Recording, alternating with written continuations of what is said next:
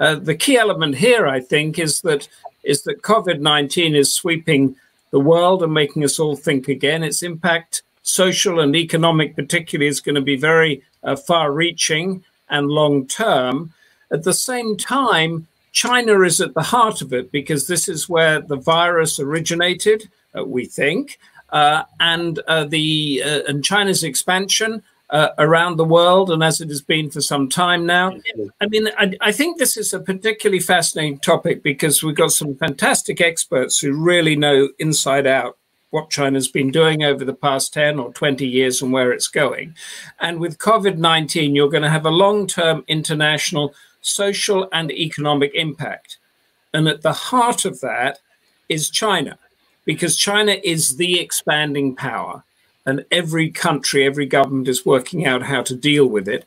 But it is also the place where the virus originated. So you have the politics and the science there. You have the essence of this is democratic and open societies against closed authoritarian ones.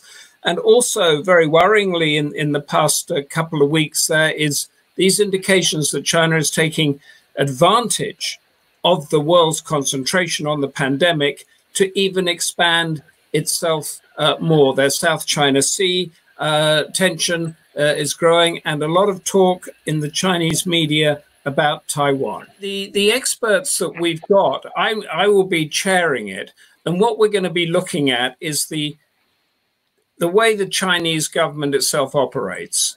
So we're going to go very deeply into that. We're going to look at the world order as it is, because there's been a lot of talk about a new world order, whether it will be reform of the current world order that was basically set up after the Second World War, but led by Western democracies, or whether there can be two parallel orders, ways of doing things, one led by China, the other the existing world order as it is. But I think one thing that we all know, and that's coming out of the pandemic, here in Europe where we are and in other places, is that the institutions that we are looking to guide us through this, all of us and our families, are creaking at the seams, badly in need of reform and of new ideas. If you look at the United Nations, it has been pretty much in paralysis over COVID-19. Not much is coming through that. If you look at Europe, where we are here now, there were many of the smaller countries here were expecting and hoping that the European Union would take a strategic, long view, cohesive policies on it. It hasn't happened. Each country has gone in onto its own. They've put up borders in places. They've hoarded supplies. They've done their own thing. Are we back to the nation state? And then you're looking at the regional and global alliances that are set up by things like the United Nations and the European Union, and how they have been affecting on this. And where does China fit into all of this?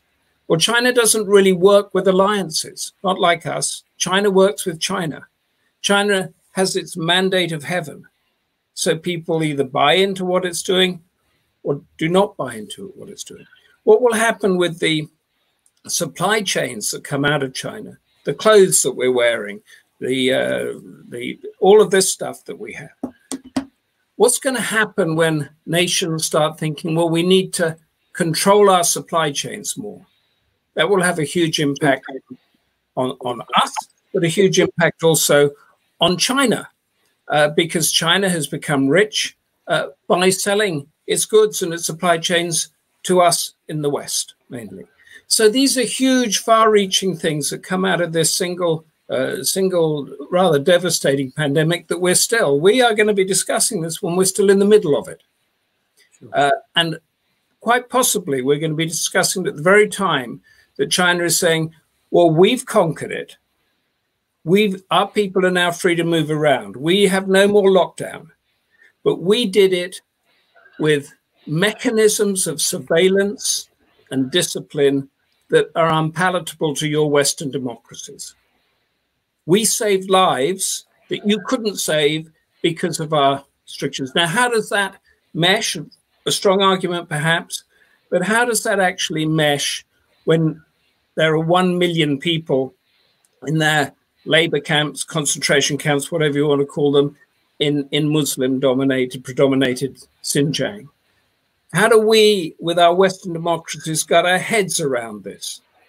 A new power that brought people out of poverty more than most of its democratic rivals in the developing world, but also a new power that has shown in the past 6 months that it's better at cracking down on a pandemic than we have been in Italy, France, Britain, and America.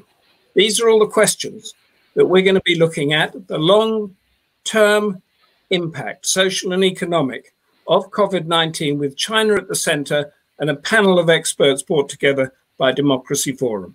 Thank you.